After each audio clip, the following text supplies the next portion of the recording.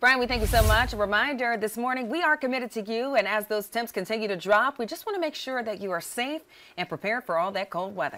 Fox Carolina's Lindsay Gibbs is live in our Fox Carolina garden. She joins us now to give us some tips on how we can best protect ourselves and our families. Hey, good morning. I've been out here all morning long, still bundled up. You can feel that bite as soon as you step outside, but below 32 is considered freezing. So we do have a couple of different things of water. We have one in a metal ice cream scooper and water in a paper cup. And we're going to test how long it takes to freeze throughout the morning as long as those temperatures stay below 32 degrees. But really, according to the National Weather Service, they say it's best to stay indoors as much as possible when it comes to cold temperatures like this outside.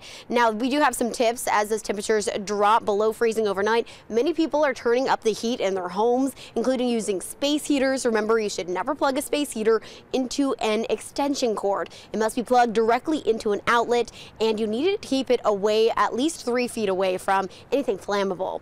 Now, another safety tip, never use a gas oven to heat your home. According to the National Weather Service, carbon monoxide kills about 1,000 people a year. So make sure you have a properly working carbon monoxide detector in your home. When it comes to wood burning stoves in fireplaces, always keep a screen around an open flame. Never use gasoline to start your fireplace. Never burn charcoal indoors, and do not close the damper when the ashes are hot. Now, we do have lots of tips coming up. We're going to have more on how we can keep you and your pets at home warm during this cold weather and stay safe as well. Chris?